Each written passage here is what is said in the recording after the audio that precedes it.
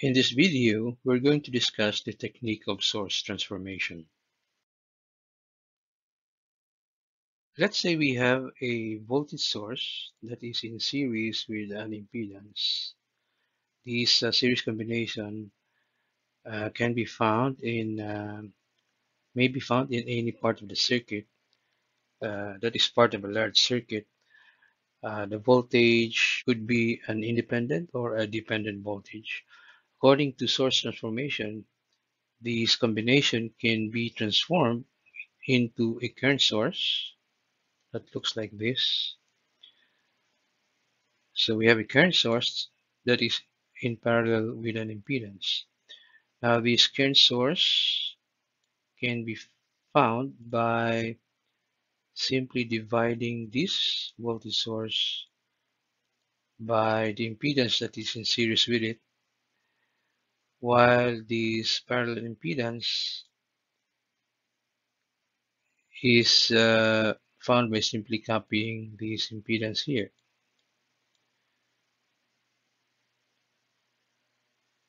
Similarly, let's say you have a current source, so it may be a independent or dependent current source that is in parallel with an impedance.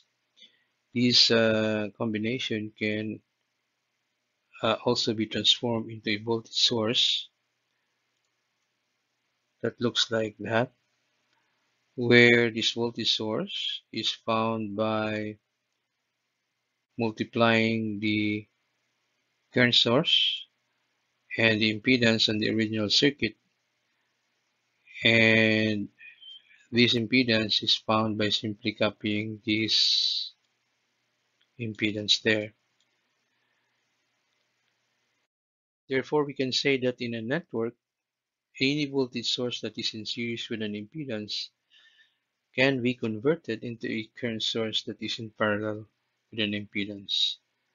And the reverse is true for a current source that is in parallel with an impedance that can be converted also into a voltage source that is in series with an impedance. The objective of transformation a source from one form to the other is to simplify the circuit,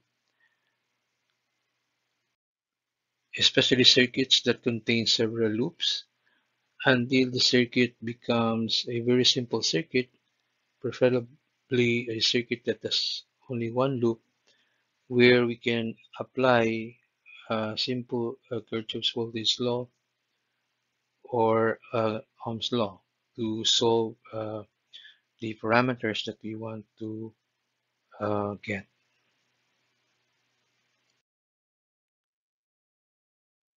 In our transformation process, we need to be careful in the polarity of the voltage or the direction of the current.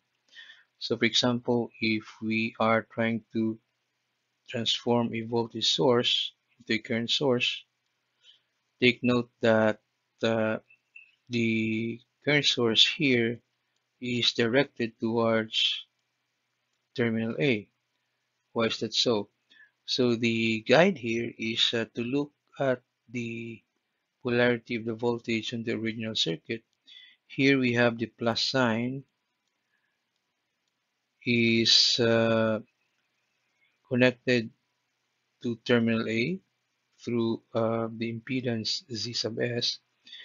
When that is the case, uh, we need to direct the flow of current towards terminal A. Likewise, or conversely, if the current, so if we try to do the reverse order, that is converting or transforming this current source into a voltage source, if the current is directed towards A or terminal A, we need to write the voltage on the transform circuit the such that the positive polarity or the positive terminal is directed towards A or terminal A. Let's have an example of source transformation. Here in this problem, we're asked to um, solve for the current I sub x through the capacitor minus J2.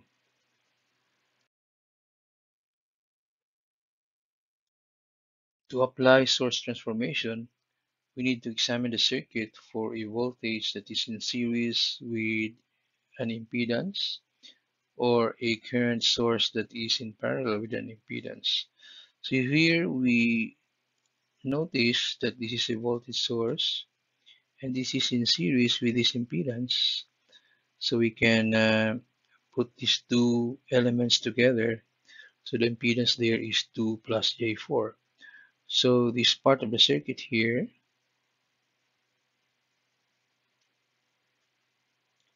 can be transformed into a current source. Also, we have a current source that is in parallel with this impedance here. So therefore, we can transform this part of the circuit into a voltage source. So let's do that. So we separate those parts of the circuit that we would like to transform. So we transform this part here into a current source. So it becomes like this. And this part here, it becomes like this. So we compute the current here as the quotient of the source divided by the impedance 2 plus J4. While here we compute for the voltage as the product of this current source and the impedance to which it is in parallel.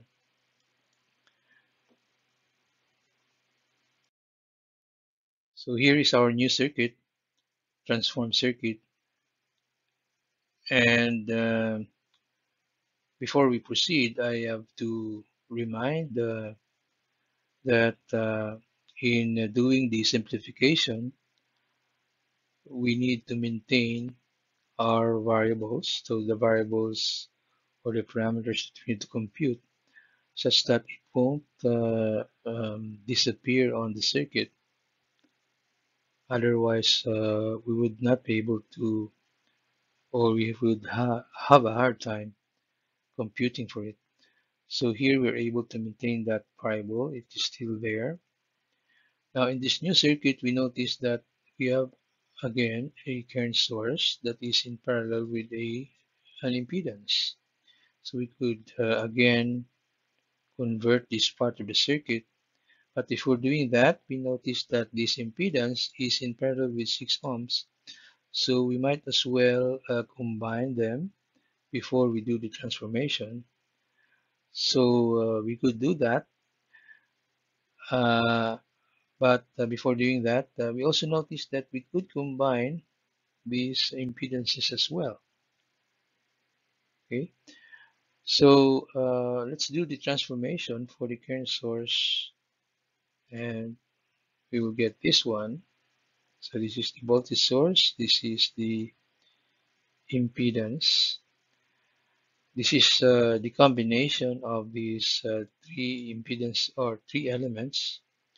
Now notice that we didn't anymore convert this part of the circuit because notice that we also have a voltage source that is in series with an impedance. So that is a candidate as well for the current transformation. But there's really no need to do that because after transforming the current source, what we get is a circuit that only has one loop. Performing a transformation on the voltage source will create additional loops that again will defeat our purpose for reducing the number of loops. So therefore, this would be our final circuit. Notice that I sub x is still there, and we recognize also that this I sub x is actually flowing all the way through there. So this is I sub x. And we can now apply Kirchhoff's voltage law. So doing that, we get this equation. Okay. Um, so let's review it step by step. So starting from the voltage source on the left, we have negative, say negative 36 minus J18 plus, because the polarity here is a plus, minus, here is a plus, minus, and taking them all together, we have a plus. So we add all the impedances times the current that passes through those impedances, so which is I sub x, then plus, because this is a plus here, this voltage, and equals to 0. So solving for I sub x, that should give us this answer.